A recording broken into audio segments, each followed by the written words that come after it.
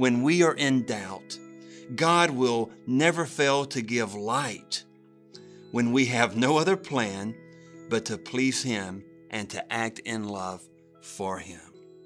God's going to give light into your situation, even though doubt seems to be maybe the tumultuous circumstance or culture around you. But if it's your purpose to say, God, I love you, I want to honor you, God will give you light in the midst of that doubt. So faith when in doubt.